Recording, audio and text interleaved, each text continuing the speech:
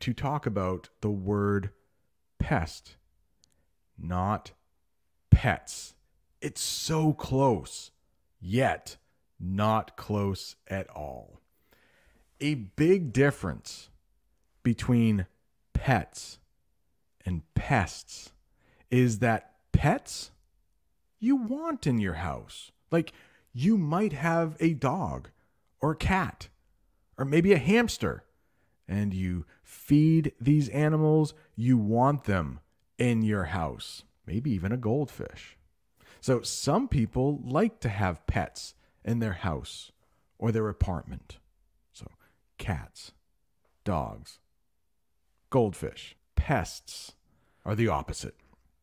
They are animals you do not want in your house, and you might even try to kill them to get rid of them. We will talk about that phrasal verb in a minute, to get rid of.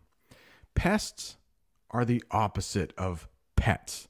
You do not want pests in your house or your apartment. Now, how about this?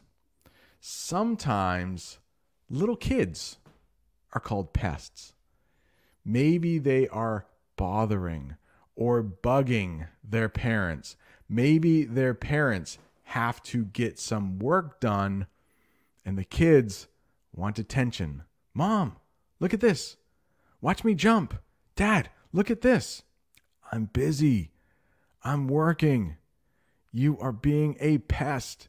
Stop pestering me. You might hear that. It's another way to say bothering me. Oh, my little brother is pestering me. For example, you might hear this. Stop being a pest, Brent. Maybe when I was younger, my parents said that to me. Stop being a pest, Brent. But as some of you know, I was the perfect child. I never gave my parents any problems. I was a parent's dream. Every parent in the neighborhood said, I wish Brent was my son because he is just so perfect. True story. True story. So I was never a pest. Never a pest. Just don't ask my brothers or sisters, please. I have one brother and one sister. I think I was pretty perfect. The next one, cockroaches. This is one of the pests that I hate most. When Jamie and I were in college, we lived in an apartment in Tuscaloosa, Alabama.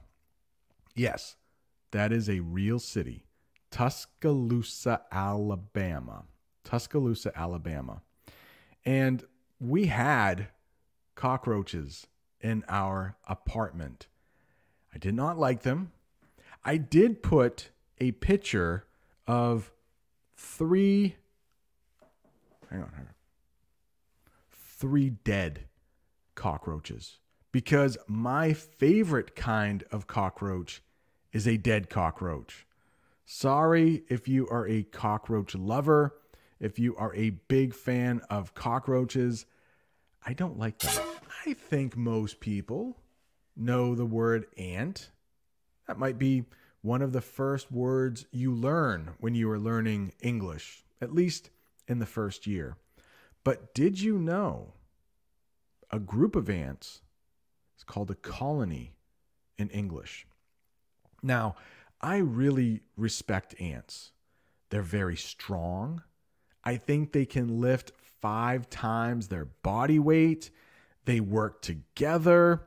I really, really respect ants. I really like it when ants are outside.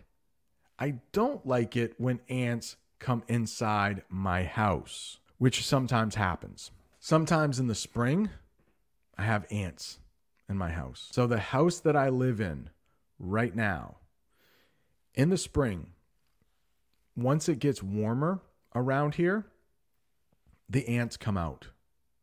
Good English phrasal verb. The ants come out, and sometimes they will come inside my house. And of course, I'm not proud of this, but to get the ants out of my house, I do sometimes kill them. What about this?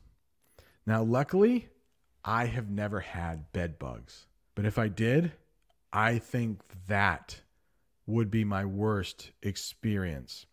Let's talk about what bed bugs are. A bed bug is a very tiny insect that likes to live in beds and bite people while they sleep. Yeah, they live in beds. They pretty much live everywhere. They also have very flat bodies, so they can crawl into small spaces. They sleep during the day. They come out at night when people are sleeping, and they could bite you. I don't think it feels very good. Now, they are often called the color of a penny. So we sometimes say they are the color of a penny. They are copper colored.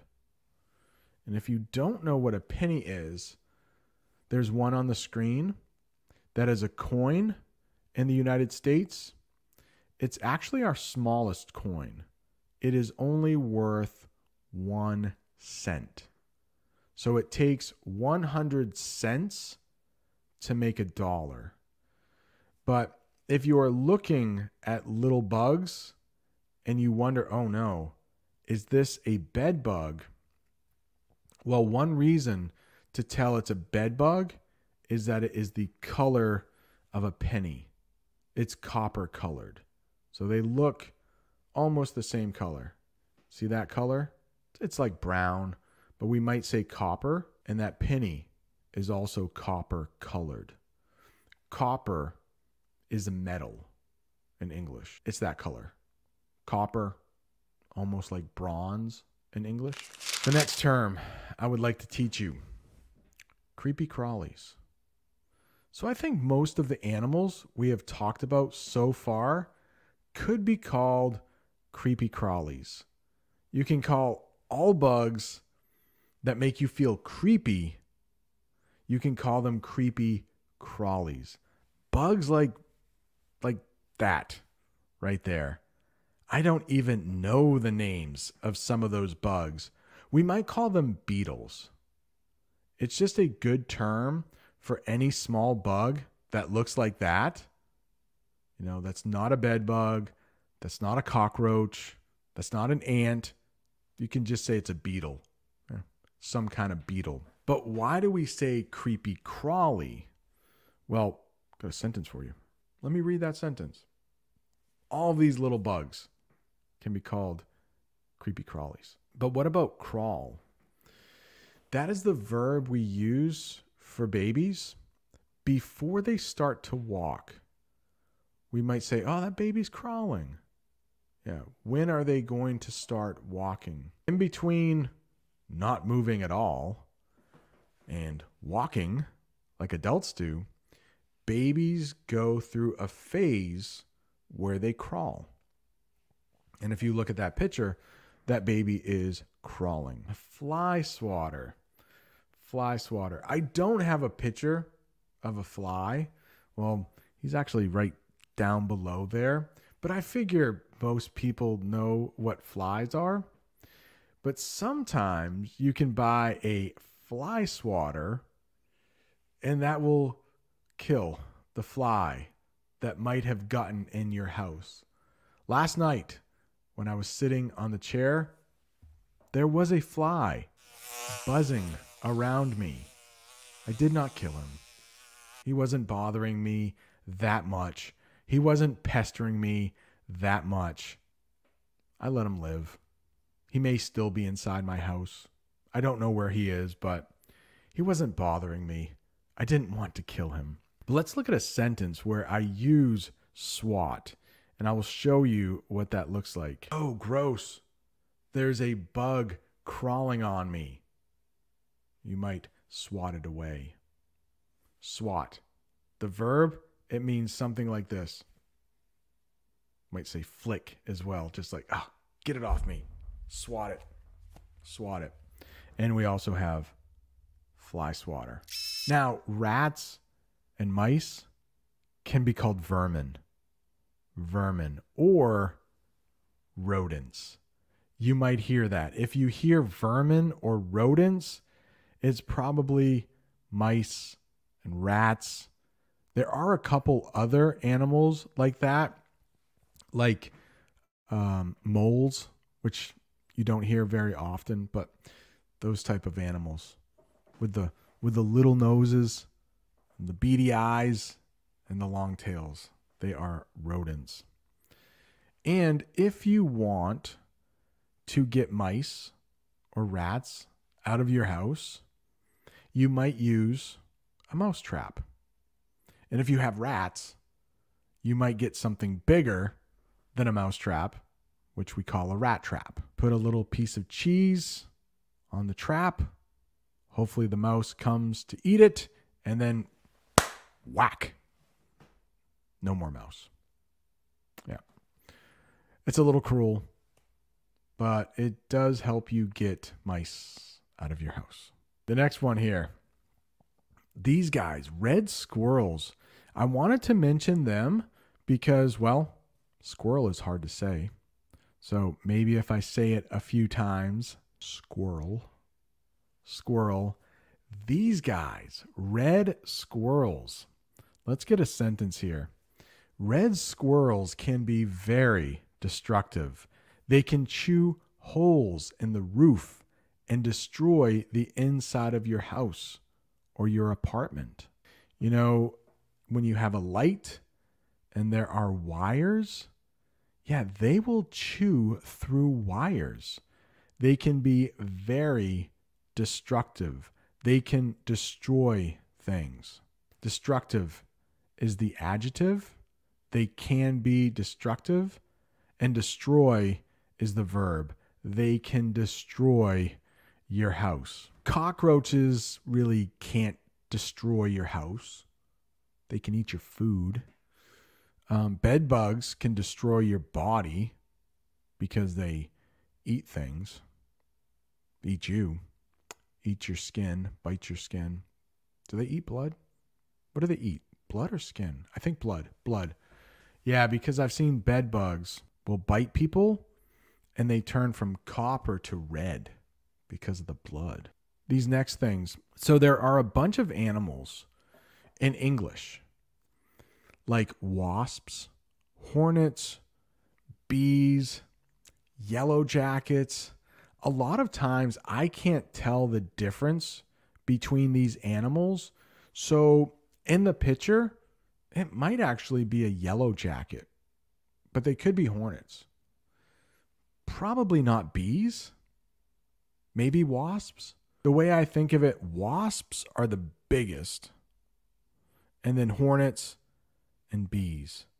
I like bees because they help pollinate plants. They help plants grow. And I think hornets and wasps do too, but it hurts when they sting you. When one of these animals hurts you, it's what we use in English. We use the word sting. So, ouch. I think a bee just stung me. So it's an irregular verb. Sting, present tense. Past tense, it becomes stung. Oh no, I hope that bee doesn't sting me. Ouch, I think that bee just stung me. Now this, hornet's nest. This almost looks more like a wasp nest because it's so big, but that's what we call where animals like this live, nests. Just like a mouse, actually. A mouse lives in a nest too. A bird lives in a nest in English. But yeah, that looks like a wasp's nest. Try to say that. Wasp's nest. Pests. That S is not easy, is it? Make it a little bigger. That's where hornets live. That's where wasps live. The next one we are going to talk about is nasty. It's an infestation. What the heck is that? An infestation. If you have an infestation, you might need professional help. An exterminator is an expert who is able to get rid of pests. I might read that again because we have some terms we need to talk about. Get rid of, exterminator, and infestation. So if you have an infestation, that means you have a lot of something. So if you have an infestation of ants, lots and lots of ants. I don't think in the spring I have an infestation of ants. I have a few here or there. I have heard of people who have an infestation of red squirrels. It can really damage their house. Not fun at all. Let me read that again. If you have an infestation, you might need professional help. An exterminator is an expert who is able to get rid of pests. This is what an exterminator looks like. They got all the gear. And it looks like they have some very powerful, probably poison, to get rid of the pests. And then get rid of. Let's talk about get rid of. So this is a very helpful phrasal verb to know, to get rid of.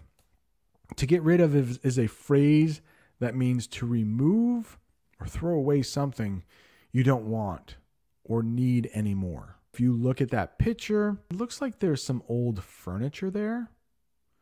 Maybe an old appliance or two. Maybe they don't work anymore. Maybe the clothes are too small. Maybe the children have outgrown the clothes. Sometimes when Americans want to get rid of things, they have something called a garage sale. So you might have a garage sale to get rid of stuff you no longer want. Soon, there will be a lesson on the channel at a garage sale. Yeah. One of my friends had a garage sale. I asked her, hey, her name's Christy. Hey, Christy, do you mind if I come over and film an English lesson at your garage sale? She said, sure. So I went over there. She was trying to get rid of a few things. Spoiler alert, I bought a guitar, $2 guitar. She was trying to get rid of a guitar. If you have old clothes you no longer wear, you can get rid of them by donating or throwing them away. All right, hey, look at this one. Another picture of a mouse trap. I wanted to put this one here because that mouse actually looks kind of cute. Who thought a mouse could be cute? I do have some friends that they have mice as pets. They don't think of them as pests. They keep them in a cage. But so a mouse could be a pet if you take care of it in a cage, or it could be a pest if it's living inside your wall. If you stir up a hornet's nest, you say something that gets a lot of people upset and arguing with each other. It is often a controversial topic. Things that are controversial, politics, religion. That's why I try not to talk about religion or politics on the channel. If I did, I think it would stir up a hornet's nest.